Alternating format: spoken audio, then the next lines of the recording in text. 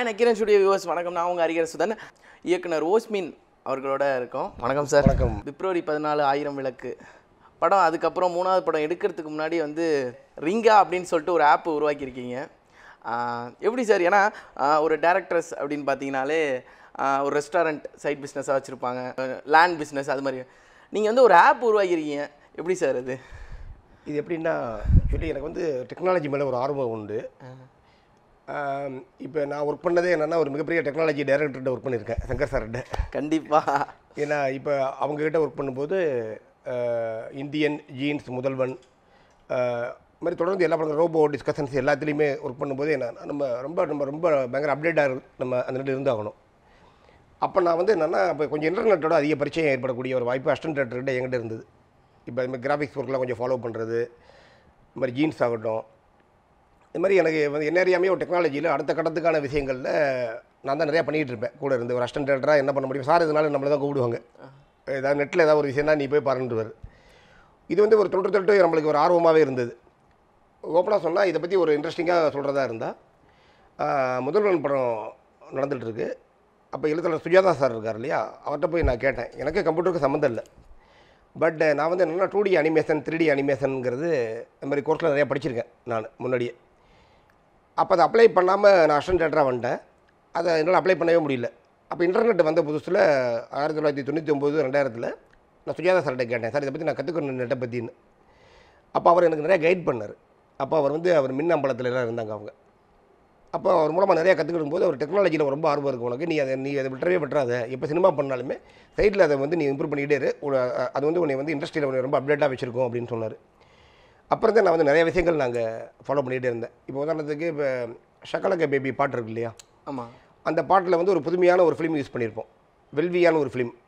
அப்போ உண்மையிலேயே சொன்னால் எங்கள் சங்கர் சார் தான் அதை முத இந்தியாவிலேயே அது வந்து ஒரு சினிமாவில் வந்து அந்த ஃபிலிமை கொண்டு வந்தது நாங்கள் தான், எங்கள் சார் தான் கொண்டு வந்தாங்க. கேவி ஆனந்த் சார் இந்த மாதிரி ஒரு ஃபிலிம் இருந்தால் நல்லாயிருக்கும், அது வந்து பக்கா எம்டிவி ஃபீலிங்கில் இருக்கும், அந்த மாதிரி ஃபிலிமில் எடுத்தா அப்படின்னோடனே எங்கள் டேரக்டர் என்னை பார்த்தாரு, இப்படியா அப்படின்னாரு. நெட்டை போட்டு தட்டி அந்த வெல்வியா ஃபிலிம் எங்கே கிடைக்கும் அப்படிங்கிறத நம்ம அரேஞ்ச் பண்ணி, அந்த நேரத்தில் முதல்வன் நேரத்தில் அமெரிக்காவில் என் ஃப்ரெண்டு ஒருத்தர் ரமணன் இருக்காங்க, அவர்கிட்ட கேட்டு அவர் தான் எனக்கு அரேஞ்ச் பண்ணி அந்த ஃபிலிம்லாம் அனுப்பி வச்சார். அந்த ஃபிலிம்லாம் எடுத்துகிட்டு நாங்கள் எடுத்து அந்த ரிசல்ட்லாம் வந்ததுக்கப்புறம் கேவி ஆனந்த் சார் நம்ம பாராட்டினார், அந்த ஃபிலிமை கொண்டு வந்துட்டேன் நீ அப்படின்னு. அப்போயே நம்ம நெட் மேலே உள்ள ஒரு ஆர்வம், அது உடனே நாங்கள் பண்ணி கொடுத்தேன் அவருக்கு. அப்போ எங்கள் டேரக்டர் ரொம்ப பாராட்டினாங்க. அதுக்கப்புறம் அந்த ஃபிலிம் இங்கே வந்ததுக்கப்புறம் பார்த்தா அந்த பாட்டோட எம்டிவி ஸ்டைலில் அப்போ வந்த ஒரு பாட்டு தான் ஷக்கலக்க பேபி. இந்த மாதிரி எங்கள் டேரக்டரோட ஒரு முக்கியமான வழிகாட்டுதல், அவருடைய ஆர்வம் தான், அவருடைய ஆர்வத்தில் ஒரு துளி நான், அந்த துளி தான் ஒரு ஆப் கொண்டு வர அளவுக்கு ஒரு ஆசை ஏற்படுத்திருக்கு. இருந்தாலும் என்னென்னா நம்மளுக்கு வேறு பிஸ்னஸ் தெரியாது இன்னொன்று. அப்போ அந்த டெக்னாலஜிலேயே கொஞ்சம் இன்ட்ரெஸ்ட் இருந்ததுனால கொஞ்சம் நம்ம வந்து கிராஃபிக்ஸ் விஷயமாக தான் பண்ணிகிட்டு இருப்பேன். இப்போ எங்கள் டேரக்டர்லேருந்து வந்ததுனால தான் நான் February 14 படத்தில் பார்த்தீங்கன்னா ஒரு பரத்தோட கார்ட்டூன் கேரக்டர் மாதிரி ஒன்று.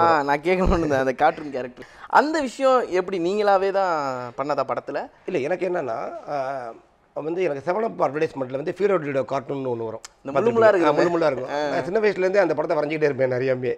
ரொம்ப பிடிக்கும், கார்ட்டூன் மேலே ஒரு தனி ஒரு அன்பு. அப்புறம் நம்ம கிராஃபிக்ஸ் மேலேயும் ஒரு தனி ஒரு விஷயம் இருந்தது. அப்போ எல்லாருமே வந்து ஒரு ஹீரோவோட ஃப்ரெண்டு, இப்போ ஹீரோக்கிட்ட பேசுகிறதா இருந்தால் ஒரு காமெடி நடிகர் வந்து கூட வந்து இப்படி பண்ணாதானா அப்படி பண்ணாதானு கூட அவரோட ரூம்மேட் அப்படி தான் அட்வைஸ் பண்ணுவார். இது வழக்கமாக இருக்குது.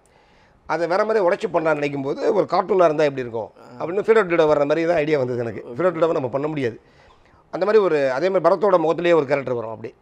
அதை நம்ம பிளான் பண்ணி பண்ணோம். ஜீன்ஸ் பண்ண டீம் தான் பண்ணாங்க அப்படி. ஏன்னா கிராஃபிக்ஸில் அவங்க ஆல்ரெடி எனக்கு நல்ல பழக்கம், அவங்க பண்ணி அவங்க ரொம்ப நல்ல பேர் வந்தது அந்த வருஷத்தில் நம்ம படம் வந்தப்போ. ஸோ அந்த டீமை வச்சு நாங்கள் 2Dயில் பண்ணோம். அது கேமராமேன் ரத்னவேல் சாருடைய முயற்சி தான் முக்கியமான காரணம். அவர் தான் எனக்கு முதல் படம் கேமராமேன், அவரோட கைடன்ஸ் தான் ஃபுல்லாகவே. அவரும் அந்த கிராஃபிக்ஸ் டீமும் பண்ண ஒர்க்கு தான் அந்த கார்ட்டூன் கேரக்டர் இன்றைக்கு வரைக்கும் எல்லாருமே நல்லா பேசுகிறாங்க அதை பற்றி. ஓகே சார், இப்போ நான் ஜீன்ஸ் அப்படின்னு சொன்னோன்னே எனக்கு ஒரு விஷயம் ஞாபகம் வருது. வந்து அதுக்கு முன்னாடி நம்ம டபுள் கேரக்டர் படம் நிறைய படங்கள் பார்த்துருப்போம். ஆனால் ஜீன்ஸில் அப்படியே அந்த டிட்டோவாக ரெட்டையர்கள் இருக்க வந்து எந்த அளவுக்கு வந்து சங்கர் சார் மெனக்கெட்டாங்க? இல்லை, எல்லாருமே பார்த்தீங்கன்னா இப்போ இந்தியன், ஜீன்ஸ், முதல்வன் நிறைய படங்கள் சங்கர் சார் வந்து எவ்வளோ ஆக்ஷன் படம் பண்ணியிருந்தாலுமே ரொம்ப நான் ஷூட்டிங் ஸ்பாட்டில் ஒர்க் பண்ணும்போது ரொம்ப கஷ்டப்பட்ட படங்கள் வந்து நிறைய படங்கள் இருக்குது. ஆனால் அவர்கிட்ட கேட்டால் அவர் சொல்கிற பதில் என்னென்னா ஜீன்ஸ் தான் பேர். ஏன்னா ஜீன்ஸ் வந்து பார்க்கும்போது கஷ்டம் தெரியாது, ஆனால் அந்த 2 பேரும் ஒன்றாக்குறதுக்கான விஷயங்களுக்காக நம்ம ஒர்க் பண்ணுறோம் இல்லையா, அது வந்து 2 படத்துக்கு சமம், 3 படத்துக்கு சமம். ஏன்னா ஒரே காட்சியை 2 தடவை எடுக்கணும், அது ஒரு மிஸ்டேக் வந்தால் கூட எல்லாமே தப்பாயிரும். ஸோ அது வந்து நான் ரொம்ப பிளான்டு தான் பேப்பரில் சார் ஃபுல்லாகவே அந்த பவுண்டட் ஸ்கிரிப்டில் கொண்டு வரது தான் ஒரு காரணம். அது எல்லாமே எழுதி வச்சுருவோம் நாங்கள் ஃபுல்லாகவே எழுதி வச்சு ஒவ்வொரு இங்கே தப்பாச்சுன்னா அங்கே தப்பாகும், நாளைக்கு கிராஃபிக்ஸில் தப்பாச்சுன்னா எல்லாமே தப்பாகும். ஸோ அவருடைய எல்லாமே அவருடைய சாருடைய திட்டமிடல் தான் காரணம். அதை நாங்கள் அதை வந்து கூட வந்து நாங்களும் ஒரு அணில் மாதிரி கூட போய் நிறையா கற்றுக்குருவோம் அதில் போய். அந்த அந்த சாங்லேயும் அப்படி தான் 2 ஐஸ்வர்யா வருவாங்க. அது ரொம்ப கஷ்டம். அது வந்து நாங்கள் ஃபிலிம் சிட்டியில் தான் பண்ணோம். அப்போ எங்கள் சார் வந்து சங்கர் சார் வந்து அவர் அடிக்கடி அப்ராட்லாம் போகும்போது எக்ஸிபிஷன்லாம் போவாங்க. அவர் லேட்டஸ்ட்டாக இருக்கக்கூடிய டெக்னாலஜியில் அவர் தெரிஞ்சுக்குவார், யாருக்கும் தெரியாமே தெரிஞ்சுக்குவார்னு நினைக்கிறேன். எங்கள்கிட்ட சொல்ல மாட்டார். அவர் இந்த வயர் ஃப்ரேம் அந்த மாதிரி விஷயங்கள்லாம் நிறையா எப்படி பண்ணுறாங்க, இன்றைக்கி உள்ள லேட்டஸ்ட்டு அந்த மூவ்மெண்ட்லாம் என்ன அப்படிங்கிறத தெரிஞ்சுட்டு இருப்பார். அப்படி அப்ளை பண்ண ஒரு அவர் பாதித்த ஒரு விஷயம் தான் அந்த பாட்டில் அப்ளை பண்ணிட்டார். அவருடைய மைண்டில் ஒரு இடத்துல ஓரமாக இருந்தது. அந்த பாட்டு எடுக்கும்போது அது கரெக்டாக அந்த கிராஃபிக்ஸ் அப்ளை பண்ணலாம்னு சொல்லி தான் அவர் அந்த வயர் ஃப்ரேமை வச்சே பண்ணி ஒரு பரதநாட்டியம் ஆடுற மாதிரி வேற ஒரு டான்சர்ஸ் ஆடுவாங்க அந்த வயர் ஃப்ரேம்லாம் வச்சு. அது ராஜசுந்தரம் மாஸ்டரை வச்சு நாங்கள் ஃபிலிம் சிட்டியில் வச்சு பண்ணோம். ஃபஸ்ட்டு இந்த ஆப் ஐடியா எங்கே தோணுச்சு, சரி இதை நம்ம பண்ணி பார்ப்போம் அப்படிங்கிறது எங்கே ஆரம்பிச்சிச்சு இந்த ஆப்? இல்லை, நான் ஓப்பனாக சொன்னால் இப்போ நானும் உங்களை மாதிரி ஒரு சாதாரணமாக இன்டர்நெட்டை யூஸ் பண்ணக்கூடிய ஒரு ஆள், ரொம்ப ஆர்வமாக யூஸ் பண்ணுவேன். இப்போ யார் வேணாலும் இந்த காலத்தில் வந்து ஒரு ஆப் கம்பெனி ஆரம்பிக்கலாம். அதுக்கான அழகான சுதந்திரம் கிடைச்சிருக்கு. இப்போ வந்து ஒரு சிறந்த ரசிகர் தான் ஒரு சிறந்த டைரக்டர் ஆக முடியும். அது மாதிரி ஒரு சிறந்த இன்டர்நெட் யூஸ் பண்ணக்கூடிய ஒரு ஆள்னால ஒரு நல்ல ஆப்பை உருவாக்க முடியும்னு நான் நம்புகிறேன். ஒன்றுமே இல்லை, இப்போ வாட்ஸ்அப் எப்படி உருவாக்குனாங்கன்னு கேட்டிங்கன்னா அவர் சாதாரண ஆள் தான், அவருக்கு டெவலப்மெண்ட் கொஞ்சம் தான் தெரியும். அவங்களுக்கு அவங்க வாழ்க்கையில் வந்து இப்படி ஒரு விஷயம் இல்லையே அப்படின்னு ஏங்குறாங்க. அந்த விஷயந்தான் என்ன ஆகுதுன்னா அதை வந்து வாட்ஸ்அப்புங்கிற ஒரு அந்த கான்செப்டே அவர் உருவாக்குறாரு. அது எடுத்த உடனே அது அமைஞ்சிடாது. நிறைய தடைகள் அவர் யாகுல முன்னாடி ஒர்க் பண்ண சம்பாதிச்ச பணத்தை எல்லாத்தையும் இதில் போட்டிருக்காரு. போட்டுட்டு திருப்பி பார்த்தீங்கன்னா அவருக்கு கொஞ்ச நாள் கழித்து பார்த்தீங்கன்னா அவர் பண்ண ஆப்பே சரியாக வரல. அவங்க வந்து அப்புறம் திருப்பி இன்னொருத்தரை வச்சு பண்ணுறாரு. இப்படியே பண்ணி கொஞ்சம் ஃபெயிலியர் ஆகி தூக்கி போடுறாரு. அப்புறம் மாறி பண்ணும்போது அது எர்லாங் அப்படிங்கிற முறையில் அவங்க எழுதப்பட்ட ஒரு ஃபார்முலாவை அவங்க யூஸ் பண்ணி அந்த லாங்குவேஜில் எழுதுனது அது பண்ணி அப்புறம் அவர் நண்பர்கள் மூலமாக கொஞ்சம் இன்வெஸ்ட்மெண்ட்லாம் பண்ணி நிறைய தவறுகள் இருக்கும்போது மாற்றி அது ஒரு நாள் திடீர்னு ஒரு நாள் பார்த்தீங்கன்னா லப்பன்னு அது எக்கச்சக்க டவுன்லோட் ஆகிடுச்சு. அப்போ சூடு பிடிச்சது இன்றைக்கி வரைக்கும் அவங்களால உட்கார முடியல. அதே மாதிரி பார்த்தீங்கன்னா உதாரணத்துக்கு இன்னொரு கதை, நான் இந்த மாதிரி கொஞ்சம் டெக்னாலஜி கதையெல்லாம் கொஞ்சம் ஆர்வமாக படிப்பேன். இப்போ பார்த்தீங்கன்னா பெங்களூரில் வந்து ஒரு நம்ம ஆடியன்ஸும் கன்ஃபியூஸ் ஆகும், டேரக்டர்னு ஆரம்பிச்சாங்களே ஒரு ஷோ வந்து வேறு டெக்னிக்கல் வைஸாக போயிட்டு இருக்கே அப்படின்னு எல்லாமே தெரிஞ்சுக்கலாம். இந்த காலத்தில் வந்து இப்போ நம்ம தொழிலுங்கிறது சினிமா வரந்தாலும் இப்போ சினிமாவோட வடிவமே இப்போ வெப் சீரிஸ் லெவலில் போயிட்டு இருக்கு. ஆமாம். அதனால் இப்போ நம்ம வந்து இப்போ அப்டேட்டாக இருக்கிறனால தான் முடியுது. நம்ம தேட்டர்னு அதுவே நினச்சிட்டு இருந்தோம்னா நம்ம வந்து அதன் அடுத்த கட்டம் இப்போ இந்த ஆப்போட முடிகிறது. அதில் இதன் மூலமாக கற்றுக்கிட்ட ஒரு விஷயங்கள் நாளைக்கு என்னுடைய அடுத்த திரைப்படங்கள்லேயும் அதனுடைய வெளிப்பாடு வெளியே வரும். என்னுடைய லட்சியமே சினிமா தான். ஆப்புங்கிறது ஒரு ஆர்வம், அவ்வளோதான். அப்போ அந்த ஒரு ஆப் ஆரம்பிக்கும் போது சொல்கிறேன், அந்த ரெட் பஸ்ஸுங்கிற கம்பெனி ஆரம்பித்தவர் கூட பார்த்திங்கன்னா ஒரு டிக்கெட் கிடைக்கல. அவ்வளோ தூரம் வந்து நம்ம டிக்கெட் புக் பண்ணலாமே அப்படின்னு அவரால் ஒரு பண்டிகைக்கு போக முடியல. அந்த பண்டிகைக்கு நம்ம போக முடியாமல் போயிடுச்சேன்னு வருத்தப்பட்டுருக்காரு. இது இந்த காலத்தில் இன்டர்நெட் வசதி இருக்கிற ஒரு காலத்தில் அந்த வசதி இருக்கலாமே, ஒரு டிக்கெட் புக் பண்ணுற வசதி இல்லையேன்னு சொல்லி தான் ஆரம்பித்த அந்த ஆப்பு தான் அதான் மாறிச்சு ரெட் பஸ் தான். ஆரம்பத்தில் நிர்வாக சிக்கல் நிறையா இருக்கும். ஆனால் இன்றைக்கி முன்னோர்கள் அவங்கள மாதிரி பண்ணிட்டு போன நிறையா விஷயங்கள் வந்து மக்கள் வந்து இன்றைக்கி ஈஸியாக யூஸ் பண்ணிடுறாங்க. எல்லாமே ரெடியாகவே இருக்குது இன்றைக்கி எல்லாமே. நம்ம அதில் ஒரு யாரும் போகாத ஒரு ஆங்கிளில் யாருமே சொல்லாத ஒரு விஷயத்தை மக்களுக்கு இன்னமும் நிறைய அன்ஆர்கனைஸ்டு கேட்டகரி நிறையா இருக்குது. இப்போ நிறையா விஷயங்கள் வந்து நம்மளால் வந்து இன்னமும் இன்னும் 99% இன்னமும் காலியாக தான் இருக்கு இடம். இப்போ இன்னமும் நீங்கள் வந்து அமேசான் ஓனர்கிட்ட போய் கேட்டிங்கன்னா அவங்க இன்னமும் சொல்லுவாங்க இன்டர்நெட்டில் ஒரு துளி கூட இன்னும் வளரலம்பாங்க. அவ்வளோ தொலைக்கு வளர்ந்தும் கூட அவங்க, ஏன்னா இன்னமும் உலகம் காலியாக இருக்குது. அந்த இடத்துல புது ஐடியாஸ் இருந்தால் கண்டிப்பாக அது வரவேற்கக்கூடிய முயற்சியாக இருக்கும். இப்போ வந்து அவங்களே பார்த்தீங்கன்னா இப்போ அவருடைய ஆர்வம் பார்த்தீங்கன்னா அவருக்கு வந்து அமேசான் நடத்துகிற ஆர்வமே கிடையாது, விண்வெளி தான் அவருடைய ஆர்வம். அவர் பல லட்சம் மக்களை வந்து அங்கே விண்வெளிக்கு கொண்டு போகிறதா அவருடைய எய்ம். ஆமாம், அதுக்கு வந்து அவருக்கு ரொம்ப ஹெல்ப் பண்ணுறது வந்து அவருடைய வெப்சைட் தான்.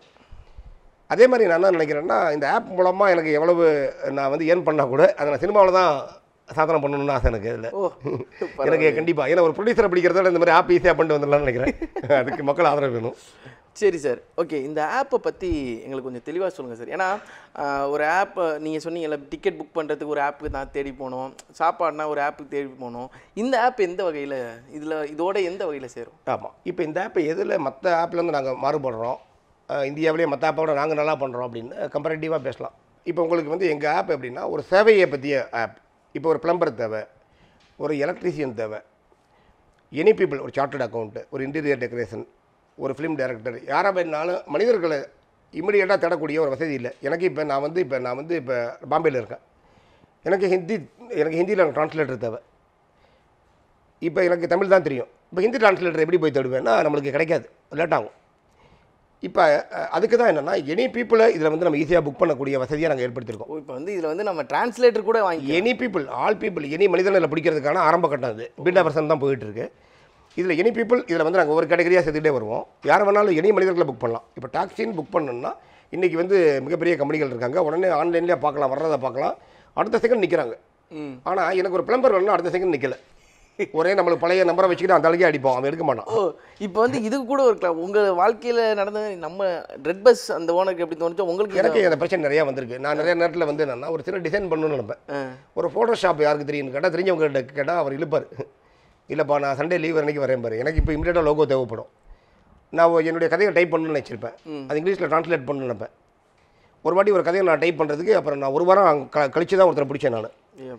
அந்த மாதிரி என்னென்னா நம்மளுக்கு தேவையான வசதிகள் லேப்டாப் சர்வீஸ் பண்ணுறதுனா கூட நம்மளுக்கு இதுக்கான சைட்டுகள் நிறையா இருக்குது, இல்லைன்னு சொல்ல வரல. நம்பர்ஸ்லாம் கொடுப்பாங்க அவங்க. அந்த நம்பர்ஸுக்கு பேசினோம்னா இப்போ எப்படின்னா அவங்க என்ன செய்கிறாங்கன்னா அந்த வேலை செய்கிறவங்க கிட்ட பணம் வாங்கிக்கிறாங்க. 1,00,000 ரூபா, 50,000 ரூபா, 5,000 ரூபான்னு. இப்போ எனக்கு நான் பிளம்பர் வேணும்னு கேட்டேன்னா அந்த கம்பெனி வந்து அவங்ககிட்ட பணம் வாங்கின அத்தனை பிளம்பருக்கு அனுப்பிடுறாங்க ஒரே நேரத்தில். ஒரு 20 பேருக்கு நம்பர் போகும். 20 பேர் எனக்கு கால் பண்ணுவாங்க. நான் ஒரு கால் எடுக்கிறேன், ஹலோ அப்படின்றேன், பிளம்பரான்னு. ரெண்டாவது காலில் ஒருத்தரை புக் பண்ணிடுவேன், அவர் பிடிச்சிருக்குன்னு, வாங்க சார்னு சொல்லிடுவேன். அடுத்து பார்த்தீங்கன்னா 18 கால் வேஸ்ட்டாக வந்துகிட்டே இருக்கும். அவங்களுக்கு ஏமாற்றம், அவங்கள்ட்டையும் பணம் வாங்கியிருக்காங்க.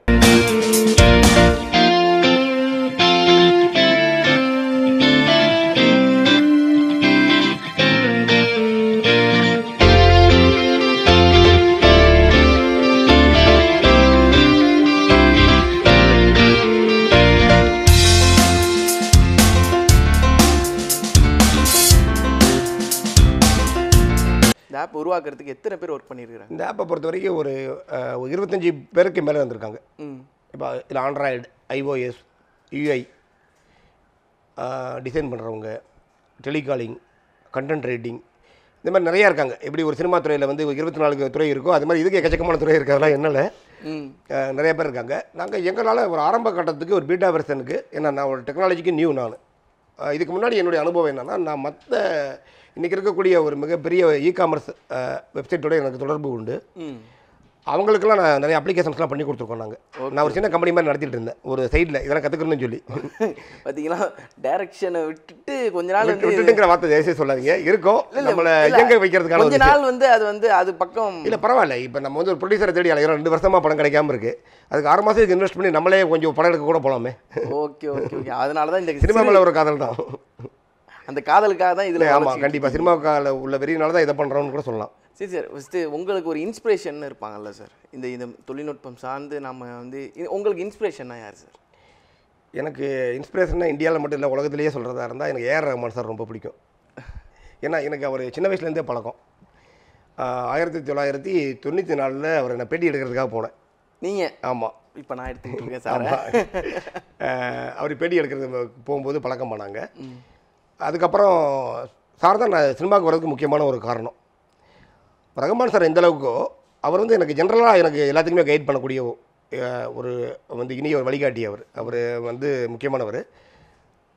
சினிமா திரைத்துறையில் வந்து எங்கள் டேரக்டர் சங்கர் சார். அவர் வந்து என்னென்னா ஒரு குழந்தையா எனக்கு ஒன்றுமே தெரியாது, டெக்னாலஜின்னா என்னன்னு தெரியும், சினிமாவில் அஸ்டண்டர்னா கூட என்னன்னு தெரியாத அளவில் தான் நான் சினிமாவுக்கு வந்தேன். சங்கர் சாரை தான் கையை பிடிச்சி கூப்பிட்டு போய் அத்தனையும் சொல்லிக் கொடுத்தவர். அவரை மாதிரி ஒருத்தரை பார்க்க முடியாது யாருமே. அதாவது ஒரு திட்டமிடல், எல்லாத்துலேயுமே ஒரு நேர்மை. கிட்டத்தட்ட ஜென்டில்மேன் படம் வந்து 25 வருஷம் ஆக போகுது. ஆமாம், இன்னமும் அந்த உழைப்பில் ஒரு துளி கூட குறையில, ஏறிக்கிட்டே தான் போகுது. இந்த ஒரு நாள் முதல்வருங்கிற விஷயம் வந்து எங்கேருந்து அந்த நாட்டை பிடிச்சாரு?